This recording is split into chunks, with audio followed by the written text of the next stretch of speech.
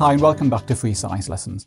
By the end of this video, you should be able to describe how electrons are shared in covalent bonding. You should then be able to draw diagrams to show covalent bonding in hydrogen, chlorine, and hydrogen chloride. And I should point out that these molecules are required in the specification. We've already seen that ionic bonding happens when a metal reacts with a non-metal. Remember that the outer electrons are transferred from the metal atom to the non-metal atom. Ionic bonding produces ions, which are atoms with an overall charge, and ions have the stable electronic structure of a noble gas, in other words, a full outer energy level. So in this video, we're looking at what happens when non-metal atoms bond together. This is called covalent bonding. We're going to start by looking at a very simple covalent molecule, which is the hydrogen molecule H2. So what does this formula tell us? Well, it tells us that we have two hydrogen atoms bonded together. Here's hydrogen on the periodic table, and we can see that hydrogen is a non-metal element. I'm showing you here an atom of hydrogen, and you can see that hydrogen only has one electron. Now, the first energy level can hold a maximum of 2 electrons, so this hydrogen atom requires one more electron to achieve a full outer energy level. In the case of a hydrogen molecule, it achieves this by bonding with another hydrogen atom. So I'm showing you here a second atom of hydrogen.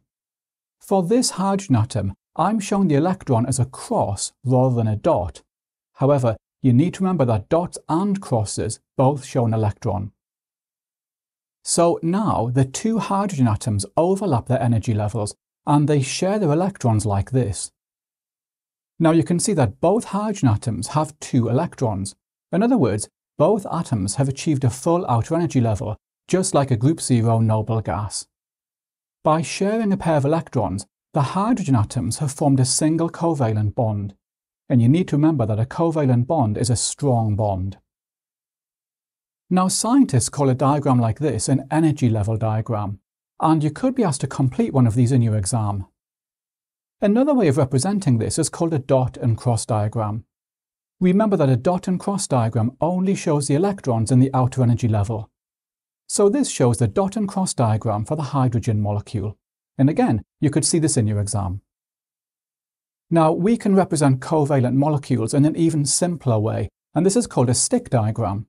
So here's the stick diagram for the hydrogen molecule. The line represents the single covalent bond, in other words, the shared pair of electrons. You'll see stick diagrams a lot in chemistry. Okay, let's look now at a slightly more complicated molecule. This is the chlorine molecule Cl2. Here's chlorine in the periodic table, and you can see that chlorine is a non-metal. I'm showing you here 2 atoms of chlorine, and notice that I've only drawn the outer energy levels. That's because only the outer energy levels are involved in chemical bonding. Each atom of chlorine has 17 electrons, so it has 7 electrons in its outer energy level, and we know that because chlorine is in group 7. Each atom of chlorine requires one more electron to achieve a full outer energy level. They can do this by overlapping their outer energy levels and forming a single covalent bond like this. So this is the energy level diagram for the chlorine molecule Cl2. Here are the dot and cross diagram and stick diagram for the chlorine molecule. Okay, we're going to look at one final small covalent molecule. This is called hydrogen chloride, which has the formula HCl.